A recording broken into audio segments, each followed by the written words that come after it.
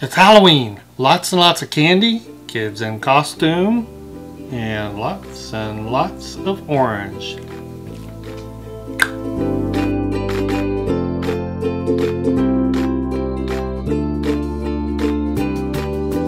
Happy Halloween, everybody. Welcome back to the Mind of Watercolor.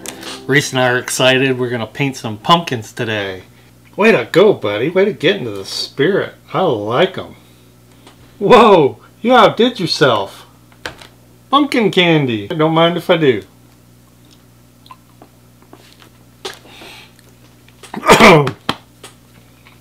Good stuff, buddy. Everybody give it up for my partner, Reese. And his head full of pumpkins. We're going to paint some pumpkins today, and this will be a chance to get out some of that orange that, or at least most artists, don't get to use very often. So I don't know exactly what I'm going to talk about today. Just going to be a paint with me sort of a vlog, so come on, let's get busy. Well, I'm getting ready to do these fall pumpkins now. I kind of like the dynamics of the light. Very dramatic. I took that picture into Photoshop and kind of manipulated it. Got the angle and the values of the pumpkins a little more contrasty, and just kind of went with a nebulous background. But mine's not going to necessarily look like that. I'm just going to do something washy. But it looks like it might make for a cool painting, and we'll see how it goes. Now all I'm doing here is I've already got a drawing down, and I'm just going over some of the lines, sharpening them up, and going over the edge lines with a watercolor pencil to tone it with some color.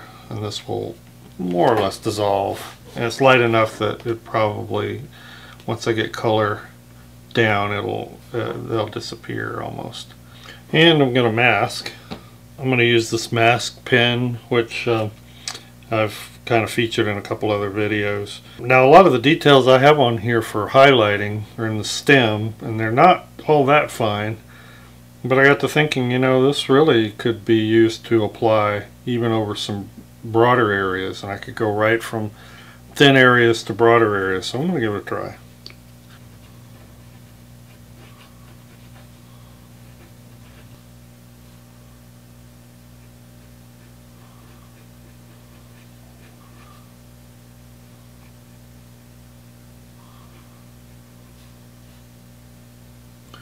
Other thing that seems to work is to just squirt out. If you need to cover a large area with this mask pen, just squirt out a lot, and then take, in this case I'm using a color shaper mask, rubber tip color shaper, and just moving it around.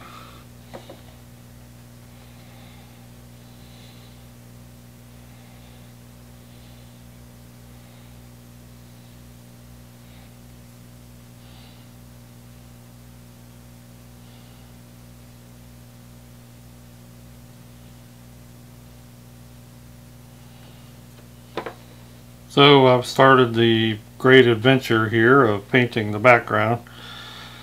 Sometimes it's hard to say anything because this is where things start happening fast and you have to really react.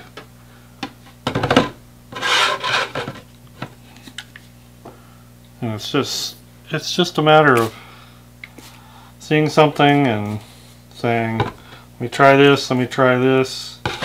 Watercolor really takes off and runs with the process here, and you can make quite a mess.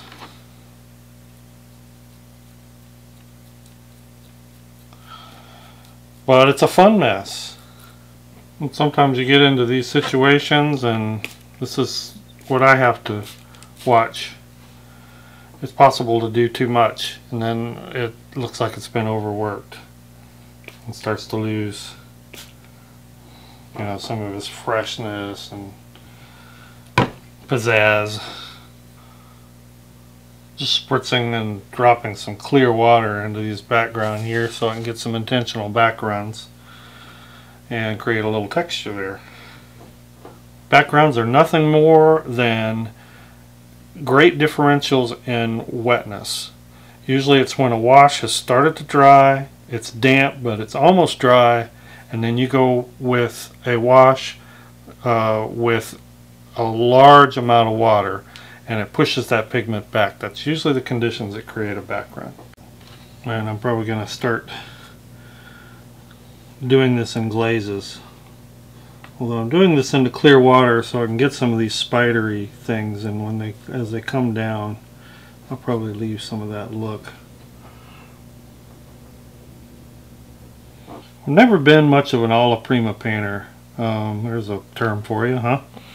Alla prima just means, I think, all at once, or all in one sitting. I'm not real good at it. I just like to gradually bring, especially in the detail areas, I like to gradually bring my values along. Well, there sure are a lot of artistic snobs out there. Y'all notice that? I don't want to be one of those.